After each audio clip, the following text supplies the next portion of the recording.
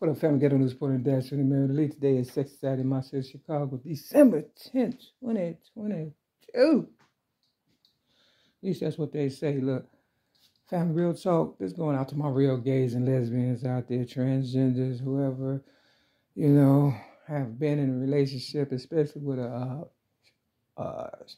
heterosexual individual, whatever, it was your first turnout or whatever the case may be, and they fell hard for you or whatever and stuff, but they was in denial and things of that nature, and they didn't know how to process their feelings and stuff, and so they act as if, they never were.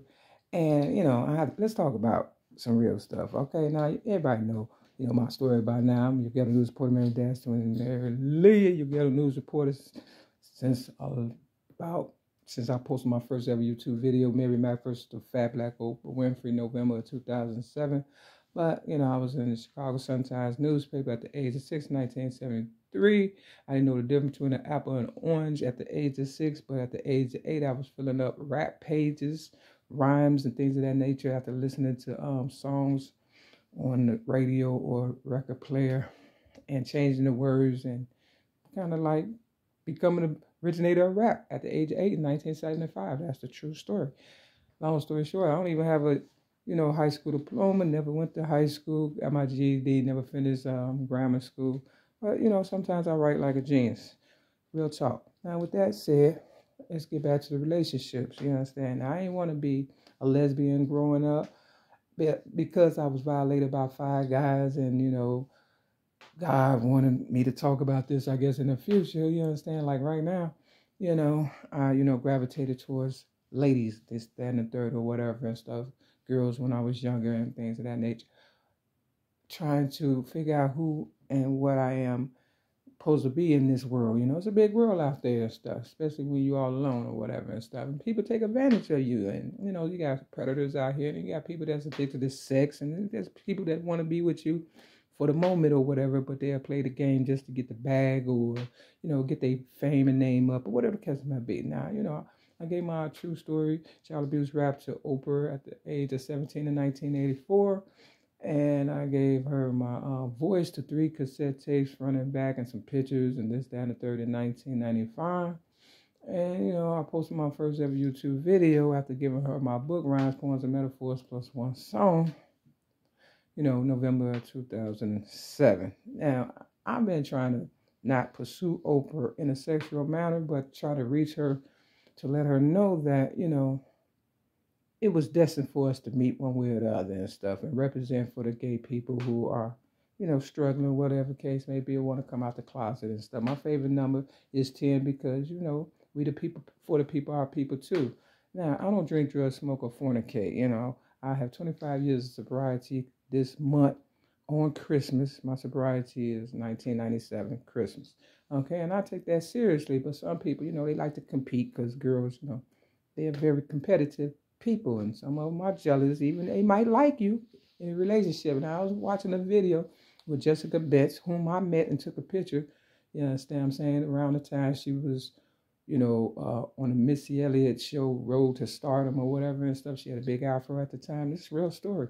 And I met, Jessica Betts at a party, and I noticed that her and Oprah had also met. So, birds of a feather flock together, right? I'm here, there, everywhere, in even your place, even if I'm not there personally. Miss Winfrey, I'm there in spirit. Now, I believe Oprah fell for me after hearing me in 1995. You understand what I'm saying? But at the same time, she's a very competitive person, and she don't want to admit the fact that, I'm an attracted young lady that she probably could have,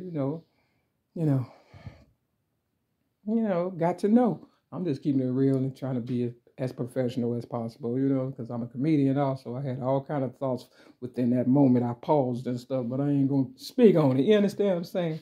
So because she couldn't have me, she got, young and me, trying to make me jealous, I guess, and stuff. And she got Jessica Betts, to fill in or whatever and stuff, trying to go after the bag and stay relevant. Okay, I understand you got to get your money and stuff, but how much money do you need to be in love with? You understand what I'm saying? Because at the end of the day, is your money really doing the most for you? Like, I could have, as a real person and stuff. I'm just saying, let's just keep it real and stuff. You know what I'm saying? They said a fool and his money will soon part. I'm sorry, did I disrespect you? I try not to, but that's what they say.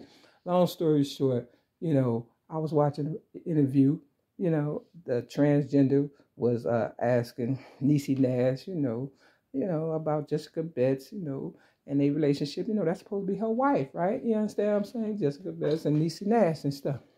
And she was giving, Jessica Betts a lot of, real good talk or whatever and stuff. Now, Jessica Betts, she's a, singer or whatever. She's trying to, make a name for herself. She's aggressive, handsome, like myself. You understand what I'm saying? But a girl, you understand what I'm saying? We here, there, and everywhere, a little bit of that, a little bit of this, a little bit of that, and the rest come from people like you. Okay, don't discriminate. I ain't player hating and nothing like that. I say go for it. You representing. You doing what I couldn't do, and God filled in the blanks or whatever and stuff to keep, my story relevant, whatever the case may be, right? So, when Niecy Nash said, all them good things, and then she called Jessica Betts a thing, that shit hit me to my core. I said, man, why would you call her a thing if she make you feel as good as you just said to the transgender, interview or whatever and stuff? See, this competition, even in a relationship. See, that would have been it. It would have been over. I'm filing for divorce. You have publicly humiliated me. You understand what I'm saying? Real talk. See, I believe Niecy Nash only got, and I'm just keeping it real. You can sue me, but you ain't getting shit about me and stuff for real fucking time. I ain't got it. Oprah robbed me. Real talk. Shit. I'm telling you the truth. You understand what I'm saying? But long story short, this is why I'm your ghetto news reporter. Long story short, I would have called it quits right there. You understand what I'm saying? You just defamed me in front of everybody on E! News, real talk. And I just, I think the transgender felt it, and she took up for Jessica and told Niecy Nash, I think you getting turned out. You understand what I'm saying? See, when people get turned out, they don't know how to process their feelings, because it's like, ooh, I'm not supposed to have these feelings for a girl. You understand what I'm saying? Or a guy, whoever the case may be. I was in Uptown in my city, Chicago. Not Uptown, but Boys Town. And it's, a gay area and stuff. And I was walking by and I seen this two white, guys, a couple and stuff. They was all happy and gay and stuff, because we talking about gay versus fake gay people. You understand what I'm saying? If you ain't figured it out by now. And I said, ooh, y'all so cute. Give him a kiss. He ain't kiss him. You understand what I'm saying? He didn't even kiss him on the cheek. But if it was me, and I was that happy gay, arm in arm, you know what I'm saying? See, they try to circle me because they know I'm the ghetto news reporter. They, they want to get on and stuff, but they ain't showing no public affection. When I was with my ex-girlfriend, LaWanda Joy Jacobson, whom I believe I turned out for real, but we kind of turned each other out and shit. I'm just joking. Long story short, though, when we couldn't fake it no more, we was going for it. You understand what I'm saying? Real talk. Public affection. Brittany Griner just got out of prison in Russia because I believe they put her in for public affection. You understand what I'm saying? Showing her wife public affection. We got to stop hiding our feelings, basically, is what I'm trying to say. So you know what I do? I break these balls right here, flip the Bible, let people know, if you love somebody, you got to love them in the forever. You understand what I'm saying? Not just for the moment or for the bag or for the, publicity and stuff. You understand what I'm saying? See, you can't play with my feelings. And then when I seen all that coming, that's why I backed out like, because everybody want to be around a winter. But when it's raining outside, I don't want to get my hair wet. No, you're going to get your hair wet, your clothes wet. You understand what I'm saying? If you love a person, what happened to walking in the park? See, now you got to have racks, this, that, and the third. You understand what I'm saying? What happened to serenading a person and stuff? Keeping it real, you understand? Why I got to have big bucks, no whammies and stuff just to get your mammy? You know what I mean? So let me break these balls, flip this Bible, and then y'all decide when I put the description of the interview in this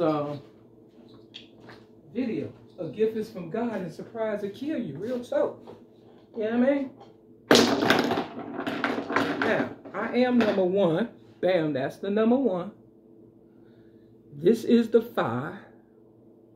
And this is the 12. Now, that's 17. That's 18. The color purple came out in 1985. I was 18 years old. And it's based loosely around my life and stuff. And Oprah knows that because I gave her my story at the age of 17 in 1984. Okay, so stop trolling. You know, give me some of that profit money. Can I get some of that money for real? Because I'm in a trap building right now with a bunch of guys that trying to turn me out. And I don't go that way. If anything, I'll turn them out and they'll be, I mean, you see where this is going? Do I look like the type of person? That's why me and my ex-girlfriend, LaWanda Joy Jacobs, broke up. Because she wanted to use the strap on me. I said, girl, you done lost your mind. This relationship is over. You understand what I'm saying? I know who I am, for real. And I know what I'm capable of doing. And because, you know, I don't want to hurt nobody's feelings and stuff, you know, or break any hearts, I just left all that alone and stuff until I can work on myself. And maybe Jessica need to take another look in her marriage. I ain't want to break up a happy home, but it didn't sound too happy to me. Calling a person a thing that loves you the most. Quit playing. Step your game up. Oh, hold on. Got to get this scripture. I am number 1. Ezekiel chapter 1. Okay? Real so. Don't shit on me and say it's raining. This says, I am free. That's what I wrote. And then I put, what I put? March 23rd. Yeah, wait a minute. Hold on. Because, you know, I can't see too well. They robbing me blind. Anyway. You got Ezekiel chapter 1. And, you know, I'm just number 1, motherfucker. Shit. In my book, your book, and everybody's book. All right? Don't let them shit on you. Peace.